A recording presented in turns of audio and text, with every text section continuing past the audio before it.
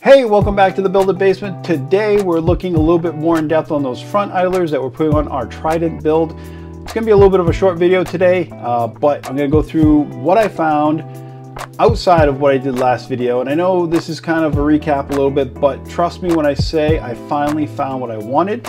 I think you might like it too. And I want to thank all those people that pushed me a little bit and probably had more faith in my skills than I did. So let's check it out.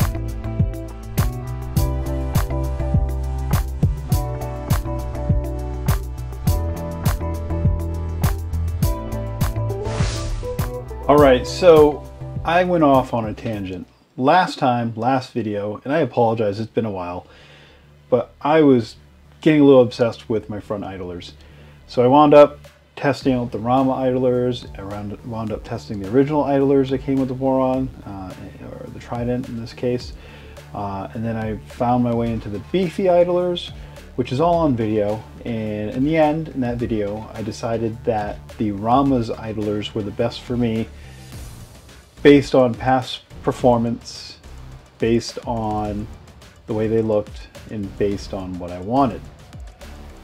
But I wasn't truly happy. So this happened. I went through iterations, I went through modifications, and I went through some of my own CAD work to try to develop a front idler that I thought was better. Through that, and through some comments I got in my video, I learned that there was a Symmetric Beefy idler, but there are issues with that as well. So let me go over first what I have here, and I'll talk a little bit about the roots of where my design came from, what I modified, who I spoke to, and give credit where credit is due. So, all that being said, this is the Rama idler, and these can go away for now. The Rama idler is a very nice idler. It's got a cover plate that goes over it like this. It is symmetric, meaning basically when it sits on the frame on either side, it basically is the same on both sides. So whether it's on the inside there, it's the same. I like the design of the Rama idler. The carriage I've never had a lot of issues with, although I do admit I have had to break. Admittedly, I thought it was because of the plastic, but a lot of people have that issue. So, suggestions there are to go with what's called a Beefy idler.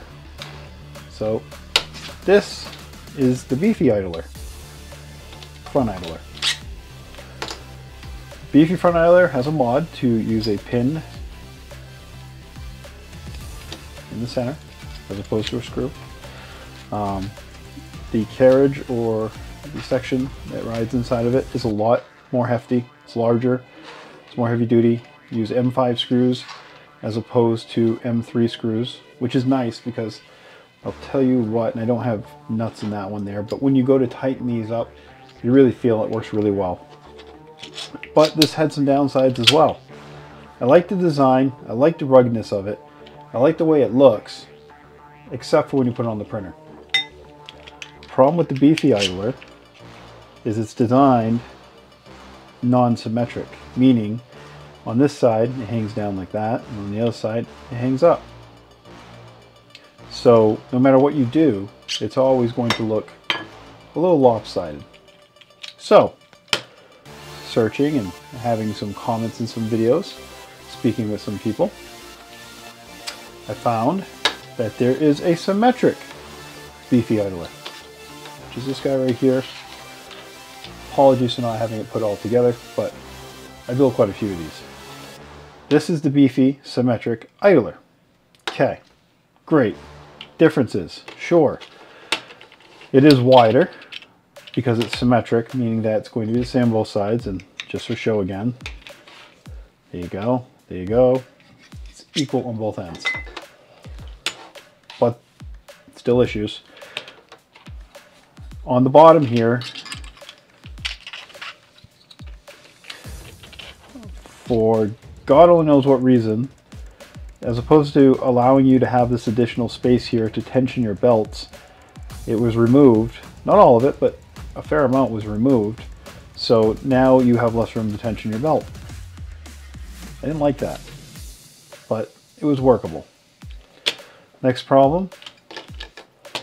The mod as I found it, not saying there aren't others out there that don't have this, but it left the ridges in. Now these are great if you're using it on a 2.4 Voron, but the Trident doesn't need these belt locks in it whatsoever. And it's easy to tell that this was made for a 2.4 modified for a Trident, because it is missing the holes that the belt would slide through, but it does still have some cutouts, some spaces here where that would be. So it's not exactly what I wanted.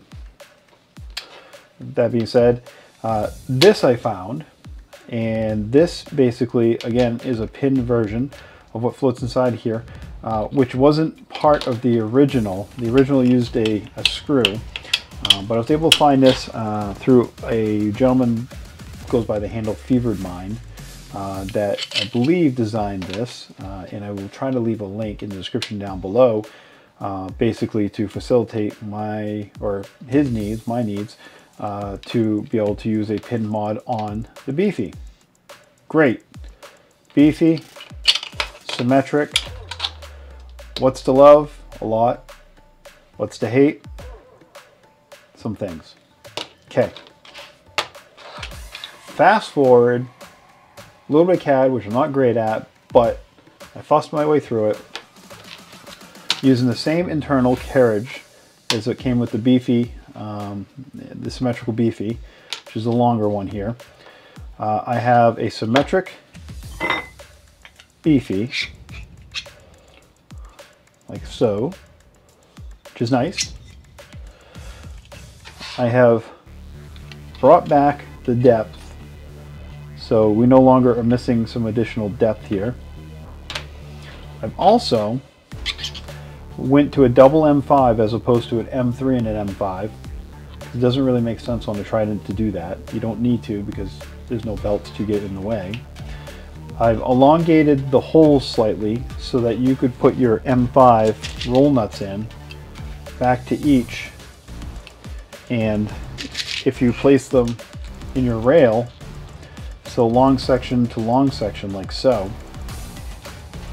it lines up with the holes on this, which is minor, but it's something. So that goes together, and this is my final what's going in my Trident printer, which is my mod Beefy front idler. I don't have a name for it.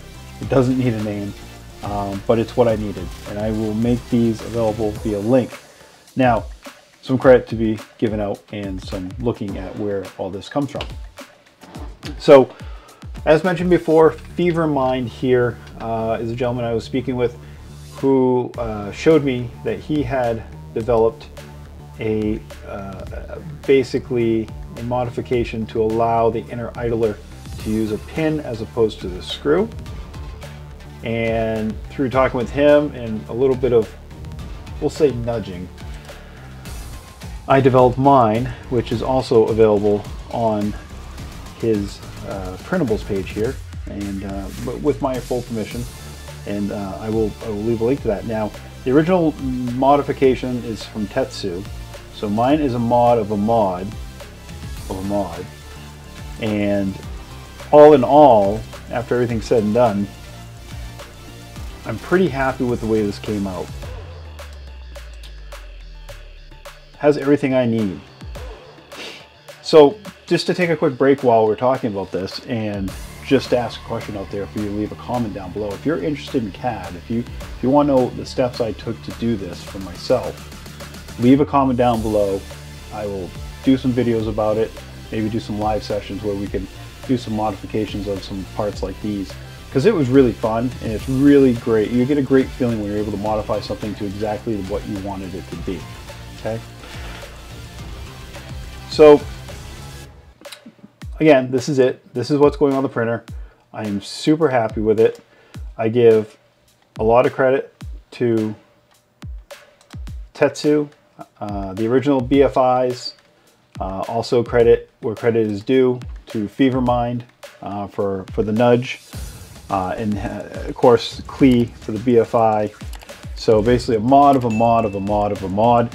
And I know it sounds bad because a copy of a copy of a copy of a copy isn't a bad thing, but these are iterations of a product that I believe have gotten better with time, and hopefully you give this a try if you want to, if it's something you need.